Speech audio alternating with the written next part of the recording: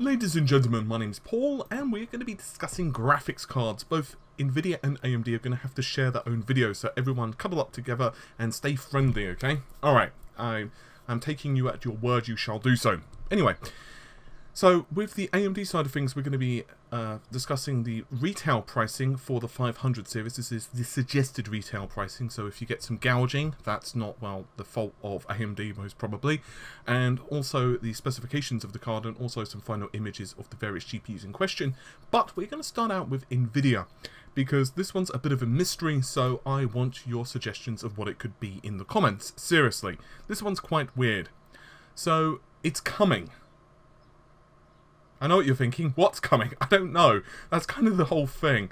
On the 29th of April, there is going to be an announcement from Nvidia. What the announcement shall be remains a mystery. It has been announced first by Nvidia Italy, of all places. And there are a couple of different things you could immediately say. The first is, well, a graphics card. I just don't know what graphics card it could be at this point. I mean, it could be, you know, the GTX 1080 Ti 0.5 has very slight increases in clock speed edition, but very unlikely. It could be an interim card. I don't know what that could be. Maybe the 1060 Ti something. I don't know. Or it could be something more Shield related. There are some rumours that Nvidia have been working on a Shield system for some time. Whether that's the case or not, I just don't know. I mean, it could be like a Pascal version of the Shield console, which would be kind of weird, and I don't necessarily know if Nintendo would be super happy about that, given what we know about the Switch's hardware. But I say that, and if you factor in the Switch, obviously you have, well, you know, Nintendo's own stuff running on the system. So it has the Marios, the Zeldas, plus well, you know, their own ecosystem, so I guess it wouldn't exactly be a competing console in that respect. So it's just a bit weird. Let me know what you think it is. Do you think it's a new graphics card? It's obviously not going to be Volta. I say obviously, and well, nothing's obvious in technology. Is a good possibility that, you know, it could be a completely surprising announcement. I don't think it's going to be a GPU, let's say the 1080 Ti or something like that, that's suddenly got HBM2 aimed at the regular retail customer. I don't think that's going to happen.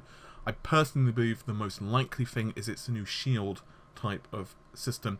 And the reason I believe that is Nvidia being pretty aggressive marketing the Shield right now, so it would make some level of sense. But, I say all of that, let's go into the RX 500 series. So this information is from videocards.com, and this information is not, well, this information, excuse me, is including VAT. So that's about 20%. Obviously, that does depend upon your country, and this is in euros. So in short, you can easily do the conversions to say USD or Great British Pounds or you know, Venus kronas or whatever. But at the end of the day, that could be, you know, slightly incorrect, and obviously we all know there are some shipping taxes, if you will, that are generally applied on top of the VAT, so it's all kind of downhill. But still, at least we get a rough idea what the GPUs are going to be. Starting with the 588GB is 270 euros, then 240 for the 4GB card, and then for the 570, the 4GB model, that's 200 euros. It's kind of weird though. I've said this for some time with the pricing. Now with the 480, obviously there were quite a lot of stories going around that you could unlock the 4GB model to the 8GB model. I don't want to focus too much on that in this video, but you could certainly do so. And I did make a lot of arguments that says, well, the 570 was a great buy. The problem with the 570 was the 580 was just quite close to it in terms of the 4GB model. And so obviously if you could unlock the 480 to the a 4GB 480, there's so many 4s and 8s, it's bloody hard to keep track. But if you do have a 480, which was a 4GB model, and you could unlock it to the 8GB model, essentially, that meant there was only 40-ish Great British Pound, or whatever your regional equivalent pricing would be between the 470 and, the 470 and the 480. So basically the problem with the 480 is it became its own biggest enemy. The 400 series became its own biggest enemy. So it's going to be interesting to see if you can unlock the 500 series. I wouldn't be surprised if you couldn't. But anyway, we'll quickly go over the specifications. I think they're pretty well known at this point. What we did confirm just a while ago is that it's basically Polaris 10, but a slightly different version of the silicon. I say slightly different, not in that they've increased IPC of the silicon or anything like that. As far as we can understand it at the moment, it's still essentially the same thing. It's just got higher clock speeds. So that means that if you get the 580, you get 2,304 stream processors, 144 TMUs, and 32 ROPs. The chip does clock itself to 1340 MHz boost, but there are a lot of GPUs, from what we can understand, that are hitting 1500 MHz plus. This is with a 256 gigabytes per second of memory bandwidth. Now, it's going to be quite interesting because the reference model has one distinctive difference over the 480, and that is it has an 8-pin power connector compared to the 6. So in theory, we should see some custom models which have 8+8, or perhaps 8+6. That's pretty good.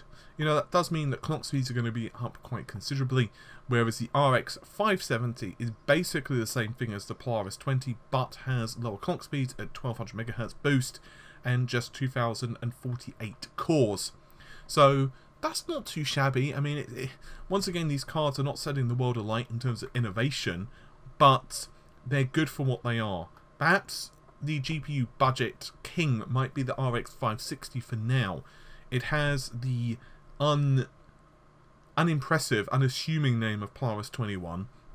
Not exactly a unique and splendid flower, is it? But still, while it might not be unique, it does pack a lot of punch. It's got 896 stream processors, 56 TMUs, and 16 ROPs.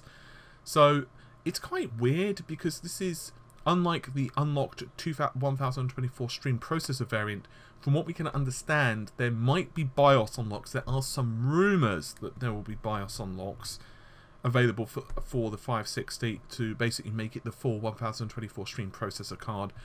But at the end of the day, it is a rumour. Do not buy this card until, you know, with the hopes that it will unlock at the end of the day.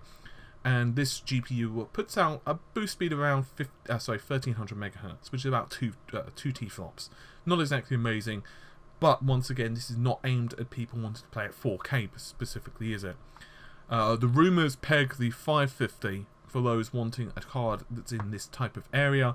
It's supposedly going to be based on the Polaris 12 silicon. I say supposedly because although most of this stuff is confirmed in terms of the leaks that have popped out, you know, there have been GPU Z screenshots or whatever, at the end of the day, until the unit is sitting there at your home, you know, you can buy it readily. It's up to you if you want to believe the rumours, pretty much is what I'm coming down to. But it only has 640 stream processors, having one of those days, aren't I? 40 TMUs and 16 ROPs. So it's putting out about 1300 MHz on the core and has a 2 or 4 gigabyte memory configuration. Obviously that card is going to be really cheap. The rumours peg it to be under $100 US.